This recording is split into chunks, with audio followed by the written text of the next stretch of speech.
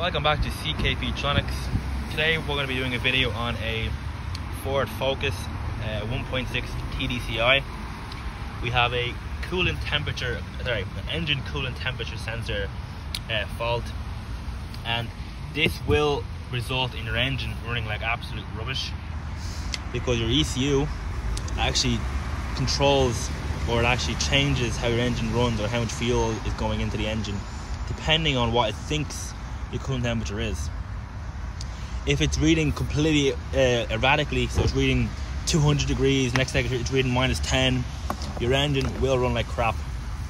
And sorry guys, this cover here comes off with two 10 mils. A spanner won't get in there. You're gonna have to get an actual socket.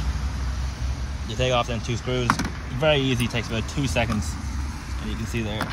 Just these off, just think it's crazy, but anyways, yeah, I could do injectors, but anyways, we're gonna do a coolant temperature sensor. So it's right off the thermostat there. You can see there. I'm gonna zoom in a little bit more.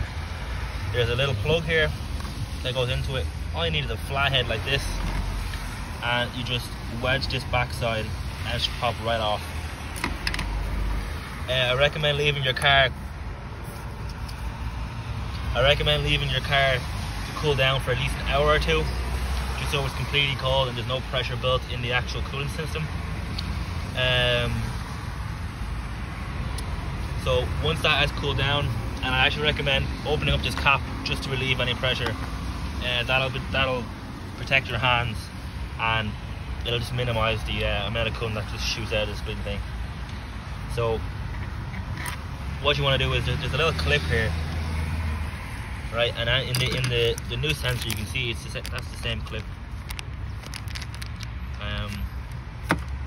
So basically, once you pop that clip off, there will be nothing else holding in this sensor. Maybe just through time, it'll be held in.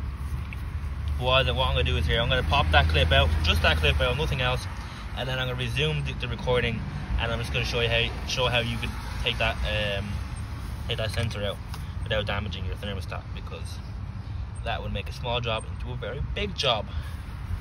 So give me a minute there, guys. Alrighty, we're back there now. So we got this clip out. It's clearly been rusted, and I don't know if that's a bit of algae or coolant that's after growing on the bottom of it, but we got a new one anyways. So what we're going to do is we're going to grab just the neck of the connector of this thing, and we're going to give it a wiggle.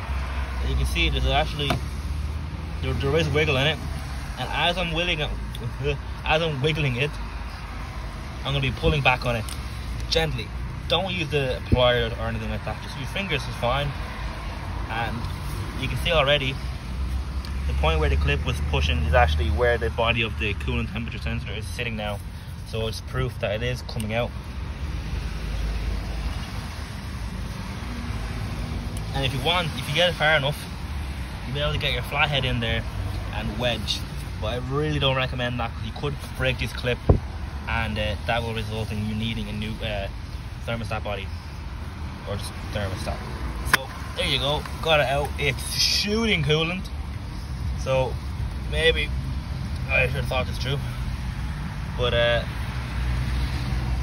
you can see there, maybe a bottle of coolant is another requirement for this job. But what I'm going to do is I'm going to stop recording. I'm going to get the seal on this new sensor.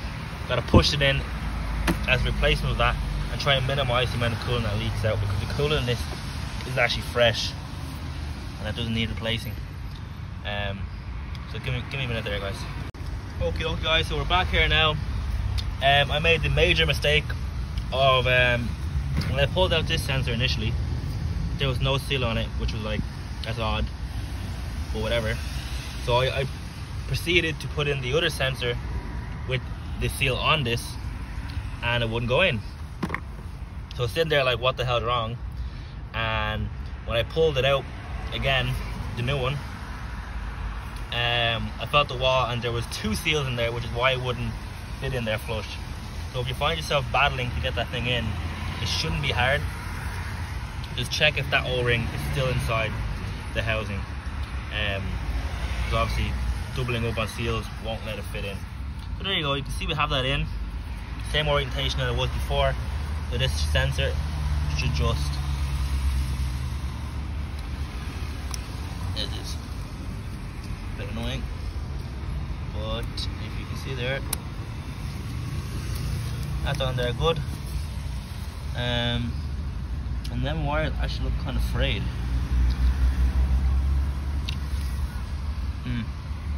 We're going to top up the coolant anyways and start the car, and we're going to scan the fault code there again, and if it's not resolved then we'll investigate the wires, but that's for another video. Anyways guys, thanks for watching, and hope you learned something today and enjoy the video. Thank you.